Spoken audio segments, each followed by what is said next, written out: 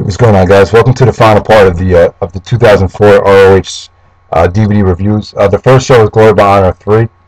For Glory by Honor, this is pretty good. I mean, it was a lot better than the previous two, which are pretty much one-match shows.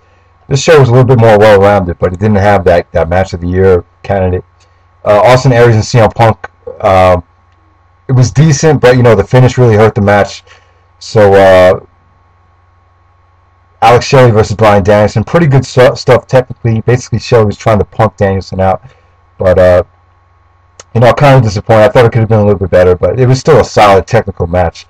John Walters and Nigel McGuinness for the Pure title.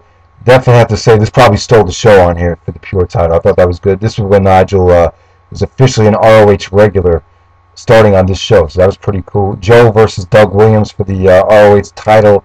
Pretty good, but no one really expected Doug Williams to win, so that's what kind of hurt the match. But this is pretty solid stuff. The tag team title and Ultimate Endurance match in the main event, not main event worthy to tell you the truth. It was pretty good, but for Glory by Honor, this really should not main event.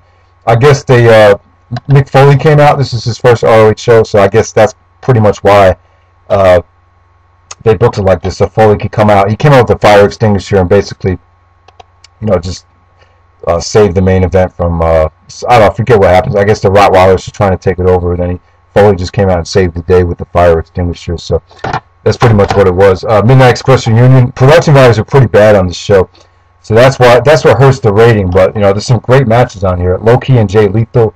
This is like Jay Lethal's breakout match. That was an excellent match. Homicide and Nigel for the a Homicide Nigel match was pretty good. I think this was the only match they had. One of the only matches they've had, and Nigel actually got the upset on Homicide, so that was pretty good.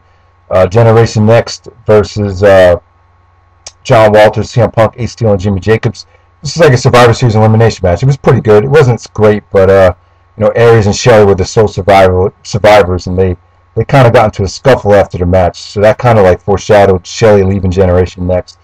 The Midnight Express came out. I can't really appreciate the Midnight Express coming out because I didn't watch them growing up. But Samoa Joe and Bryan Danielson for the ROH title, match of the year candidate, easily maybe one of the top 5 matches of 2004. I mean, it was just an excellent match. Bryan Danielson, at times they really thought he was going to take the belt here, and he went really hard against Joe. And I have to say, this is probably the best Bryan Danielson Samoa Joe match in Ring of Honor, which is saying a lot because they did have some pretty good matches. So next up, we get ROH Gold, a rare show, very tough to find, but it's a pretty good show. Homicide and CM Punk opened the show up with a solid opener. Chad Collyer and Jay Lethal, another solid match from Jay Lethal. You can see Jay Lethal really starting to progress as this year went on. And Samoa Joe and Rocky Romero for the ROH title. Now, I don't think anyone thought Rocky Romero had a chance in hell of winning this belt or the match. But, they had a lot of chemistry. Romero and Joe actually trained together, I think, in Los Angeles at the dojo. So, it was pretty good, though. They had a lot of chemistry. It was a really good match. But, like I said, I don't think anyone thought Romero had a chance of winning. The six-man war, the main event, CM Punk, Ace Steel, and Jimmy Jacobs versus Generation Next of Austin Aries, Alex Shelley, and Jack Evans. Pretty solid main event. Went a little bit too long, but this was basically just about helping CM Punk build some momentum into Joe versus Punk 2. CM Punk actually Pepsi plunged Aries to get the win, so the finish was awesome here. Pretty good 6-man tag match. Joe versus Punk 2. This is not a one-match show. There's some really good stuff on it. We get Jay Lethal versus Delirious, which was pretty good. You get the great confrontation between Ricky the Dragon Steamboat and Mick Foley. And they also had another confrontation on ROH Gold, which I forgot to talk about. Roderick Strong and Jack Evans versus Homicide and Rocky Romero. Excellent tag match. A lot of people love that match. It's a very good tag team match. And Alex Shelley versus Jimmy Jacobs in the I Quit match was also excellent. Those two actually have been feuding for a long time, as you guys know. They came up together in Detroit. So there is a bit of history there. But Joe versus Punk 2, it's an excellent match. I can see why people aren't blown away by it the first time. And like I said, you really have to understand the Ring of Honor history and Samoa Joe's title reign. And you have to have watched the first Joe versus Punk match to fully appreciate this match, because it is an excellent match. It's It goes 60 minutes. It's a 60-minute time limit, and it's really fast-paced. They really play off the other match. It's a lot more fast-paced than the other match.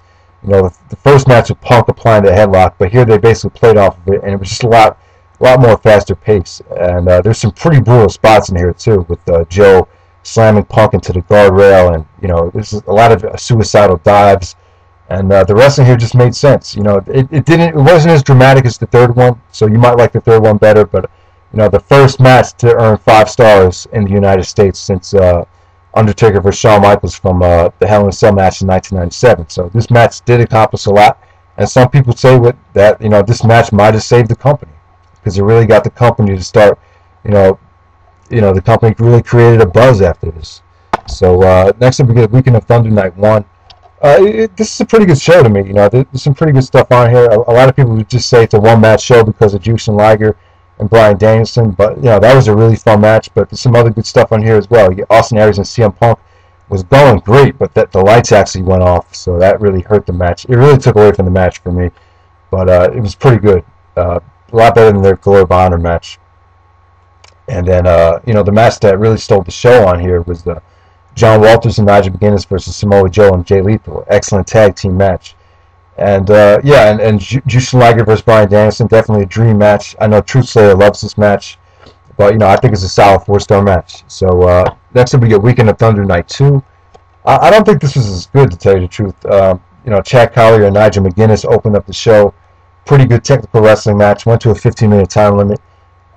Jimmy Raven, Jay Lethal, it was alright. The no DQ match, Austin Aries and Roderick Strong versus CM Punk and Ace Steel, very solid stuff. Great hardcore match. There's some really brutal stuff. Aries actually did a 450 splash and missed Punk, so his guts went right onto the ladder. So that was pretty brutal. You know, a lot of the other matches just really dragged. But you know, the main event was a dream match. You know, Samoa Joe and Juice and Liger versus Bryan Danielson and Low-Key. Excellent tag match. One of the best matches of the year. Really fun stuff. So definitely check that out if you can. All-Star Extravaganza 2. One of the best main events in ROH history. We get Samoa Joe versus CM Punk 3. I thought this was excellent. Arguably the best match in their series. It's debatable. This one was a lot more dramatic. It was a lot more faster paced. I think a lot of you guys will enjoy this one a lot more if you didn't like Joe versus Punk 2. Really, CM Punk got busted open and showed a lot of fighting spirit, and really thought it was amazing. The near falls were tremendous, and this was just more of a dramatic match. So you know, a lot of people do prefer this as the best Joe versus Punk match. So definitely check this out. But you know, my problem with the show is it went a little bit too long. So there's a lot of good stuff on the show, but really did not need to be 5 hours long.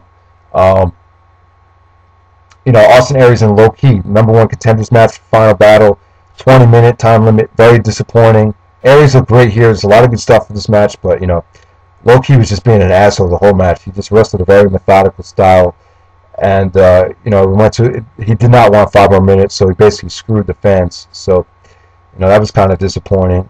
And Bryan Danielson Homicide was kind of disappointing. So everything on this show was not that good, to tell you the truth.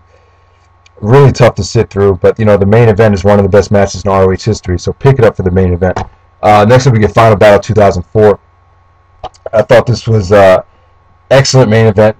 Like I said, probably the best moment in ROH history, with you know, Austin Aries finally dethroning Samoa Joe to become the ROH champion.